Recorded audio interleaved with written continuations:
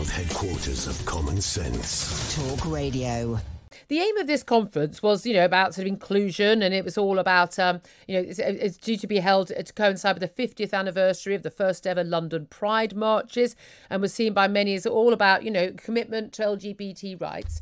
The decision to ban gay conversion therapy, now, that, a very popular move. It's not a particularly big thing here in the UK. It's been a big thing in America, sort of forced conversion therapy, already illegal. But why is it an issue for you and your organisation and many other organisations that this doesn't include trans conversion therapy? Well, I think, firstly, it is absolutely an issue in the UK. All sorts of young people are subject to conversion therapy in the UK. But secondly, the reason it's important to us as an organisation is that as an LGBT organisation, we're an organisation that supports LGBT young people, as are all the organisations that have pulled out of the government's conference now. So, of course, we're here to advocate for trans people as well. Well, yeah, I mean, I have to say, I've never understood why LGBT and T are linked anyway. One is who I am attracted to, and the other is who I am as a person, which to me are very, very different things. I think maybe you're right. There are, of course, differences. I mean, some people say it's the same people beating us up, which I think is an interesting definition. OK. The key thing here is the reason why the government, as I understand it, and I obviously very much support this move, the reason why the government is excluding conversion therapy for transgender people was because we have seen already in this country, even without that ban, we've seen doctors and the other experts, therapists, being basically sort of pushed away from talking to young people who say that they are trans, a young person, a child or older person saying, I believe I'm trans. Someone saying, are you sure it's because, are you trans? Maybe you might be gay. Maybe you're just going through normal teenage feelings of confusion and anxiety.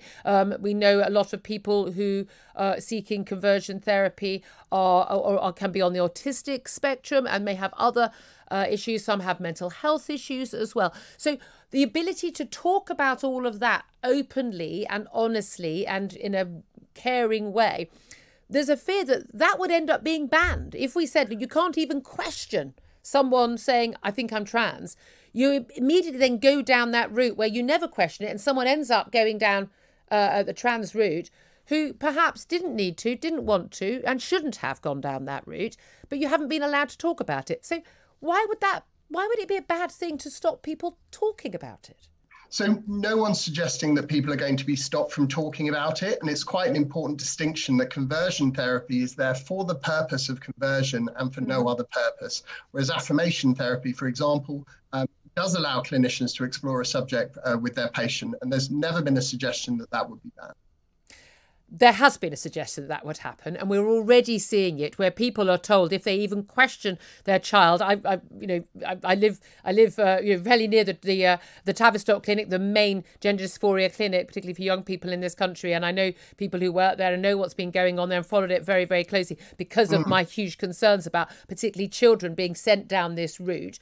And we know there's already an issue where a lot of therapists, a lot of people involved in this, feel that they can't question it. At the Tavistock Clinic, we've had a number of people senior board level people who've resigned because they felt that you weren't even allowed to question it. If my 15-year-old came to me and said, I think I'm trans, I would basically be accused of transphobia, and so would her teachers, and so would anyone at the Tavistock or any other clinic they went to, or GP even, if they said, well, maybe you're not. Maybe you're just having some, other thoughts, and maybe there are other reasons why you feel that way. Maybe you've been watching too many YouTube videos suggesting this is an option, which we know is a big issue. The number of girls suddenly wanting to be trans going sky high. We have already seen people who question anything to do with trans issues being labelled transphobic. I'm labelled transphobic. I'm not transphobic at all. J.K. Rowling, not transphobic at all. Labelled transphobic. We need to keep conversations about a highly controversial, highly contested issue. We need to keep those open. And that's why it's not included in the ban. But so why is that an issue for you? Well, Julia, the ban's been, for 4 years, we've been told by the government that, yes, the ban will happen and, yes, it will be trans inclusive. And surely you can understand, as someone that has campaigned extensively on government flip-flopping, why this is frustrating for us as an LGBT plus community. But it can be frustrating for you, but doesn't mean it's not the right thing. Well, I think it not being the right thing is separate, but it's not the right thing because no one should be subject to conversion therapy. It's absolutely torturous. But it's what you call conversion therapy. Look, there are people who are brought up, particularly people who are in religious families, who are brought up to believe that being gay is wrong. I disagree with that. I don't think being gay is wrong at all. It's completely natural. However, there are people who will feel that their life will not be happy. If someone wants to go and see a therapist, I think the idea that someone could give therapy to make someone gay or make someone straight, I think is absurd and immoral. But if someone feels that, should they not be entitled to do it as long as it's not forced on someone? Well, I think consent in this issue is more complicated than that, because if you've been brought up to believe that a part of your identity is evil, then of course you're going to seek to change it. It's sort of inevitable. And what we're suggesting is that actually pretending that we can change these things about people which are innate is in itself immoral. It doesn't work, and it puts the young person through an enormous amount of pressure, and we don't think that it's right. Okay, I mean, if it's forced and it's coerced in any way, that is already illegal. So that's already covered. Again, coming back to the trans issue again, I don't understand why you'd pulled out of a global LGBT plus conference. And again, I don't know what the plus is because there isn't any plus. It's just LGBT. I'm sorry, there is no plus. That covers all options. I don't understand why pulling out of that conference. I don't know what that's supposed to achieve. Well, I'll explain. So the government has made a promise to us for 4 years that this will happen, and it has not. Now, why on earth would we at this point seek further reassurances from a government that has lied to us for 4 years? There is no purpose. Well, they didn't lie to you. They said they were going to do it, and then they did it, and then there was a backlash, and then people realised that the implications of doing it for trans people meant that you could actually damage more young people's lives. I mean, if you campaign, you work in primary schools and secondary schools to improve the lives of LGBT pupils.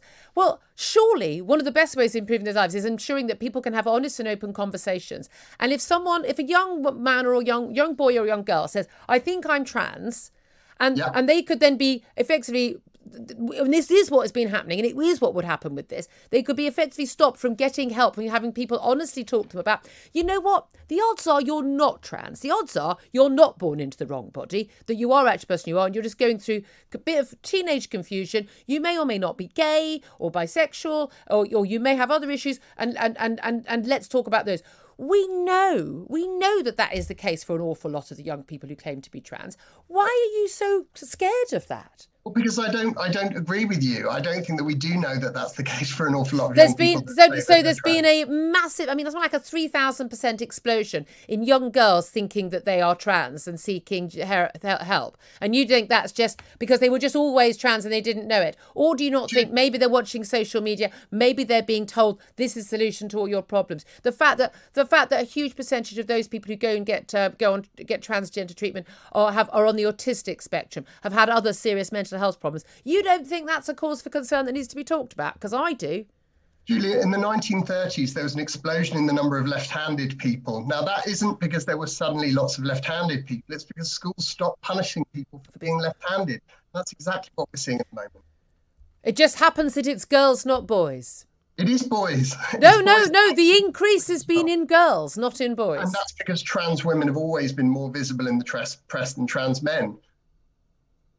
That's nothing to do with the media coverage. It's to do with the fact the number of people who are applying to have treatment at the biggest clinic in this country has shot up by thousands of percent. It just happens to be shot up among girls, but not among teenage boys. But it hasn't shot up beyond teenage boys. It's increased because teenage boys were much higher. Okay, I think you're deliberately choosing to miss the point. It just seems to me that the ability of people to talk about this stuff openly is far more important and does more help for young people who are confused about who they are and what they want to be. But you could say the same for lesbian and gay and bisexual young people, couldn't you? But obviously, in supporting this ban, we don't think that conversion therapy is the right approach. And we don't think, I have to say, this idea that conversion therapy promotes conversation, I just don't think is true. conversion therapy is there. The clue's in the title for the purpose of converting. It's not there for any other reason. No, true. But my point is that the reason why trans people are excluded is to stop people not being able to have a conversation at all because of the heated debate about this. We'll have to leave it there. Time's against us. Good talk. Hot talk. Bold talk. Talk radio. Listen on your smart speaker. Watch it live on your smart TV. The world headquarters of common sense. Talk Radio.